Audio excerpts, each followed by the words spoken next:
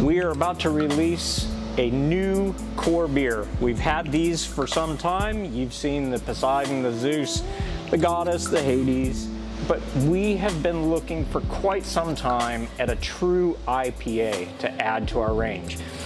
And we have finally settled on a beer that we are going to call Cyclops. You might have seen previous versions of Cyclops. This is the one that we finally landed on that Charlie is most satisfied with. Now Charlie, with his pedigree, he came off of winning a gold medal at AIBA in 2014 for his copycat. He's long wanted to repeat that. Well, that's quite a standard to hold yourself to.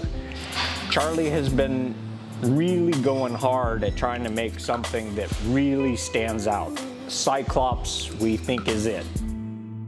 It's big, it is well balanced, and it has a lot of those notes that you would see in the big California beers like I'm used to. So the Ballast Points, the Sierra Nevadas, a lot of those piney notes, but it also has a bit of an Australian flavor as well. So some of the pineapple and some of the softer fruits are also in this.